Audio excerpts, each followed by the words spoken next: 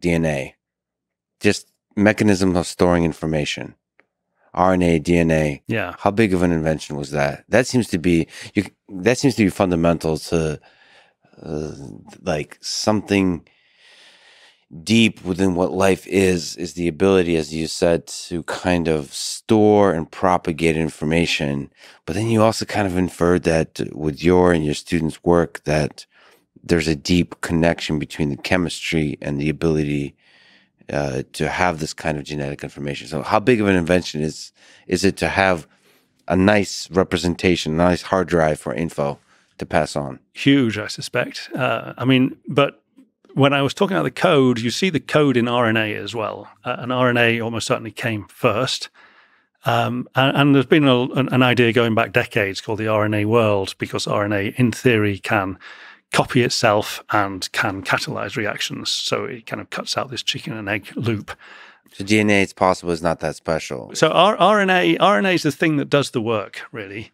And the code lies in RNA. The code lies in the interactions between RNA and amino acids. And it still is there today in the ribosome, for example, which is just kind of a giant ribozyme, which is to say it's an enzyme that's made of RNA. So getting to RNA, I suspect, is probably not that hard.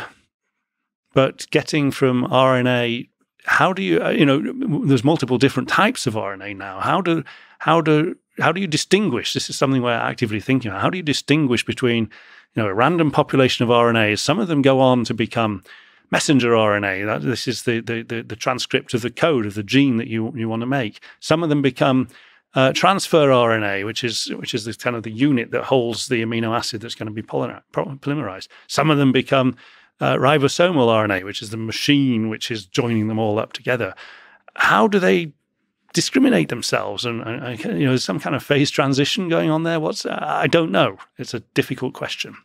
And we're now in the region of biology where information is coming in. But the thing about RNA is very, very good at what it does. But the largest genomes supported by RNA are RNA viruses, like HIV, for example. They're pretty small. And so there's a limit to how complex life could be unless you come up with DNA, which chemically is a really small change. But how easy it is to make that change, I don't really know. As soon as you've got DNA, then you've got an amazingly stable molecule for information storage. And you can do absolutely anything. But how likely that transition from RNA to DNA was, I don't know either. How much possibility is there for variety in ways to store information? Because it seems to be there's specific characteristics about the programming language of DNA. Yeah, there's a lot of work going on what's called xeno-DNA or RNA. Can we replace the bases themselves, the letters, if you like, in RNA or DNA? Can we replace the backbone? Can we replace, for example, phosphate with arsenate? Can we replace the sugar ribose or deoxyribose with a different sugar? And the answer is yes, you can. Within limits. There's not an infinite space there. Arsenate doesn't really work if the bonds are not as strong as phosphate. It's probably quite hard to replace phosphate. It's possible to do it. The question to me is, why is it this way?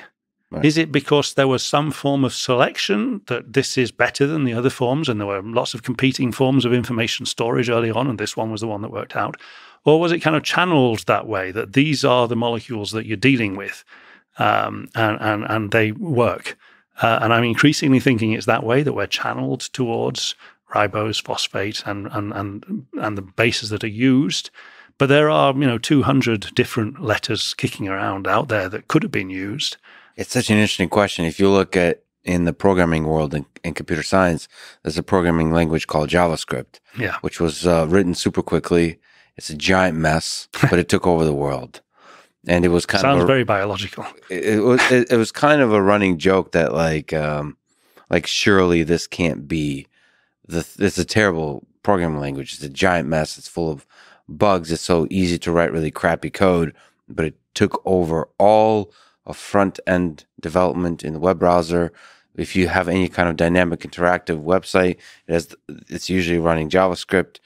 And it's now taking over much of the back end, which is like the serious, heavy-duty computational stuff, and it's become super fast with the different compilation engines that are running it. So it's like it really took over the world. It's very possible that this initially crappy, derided language actually takes everything over. And then the question is, did human civilization always strive towards JavaScript?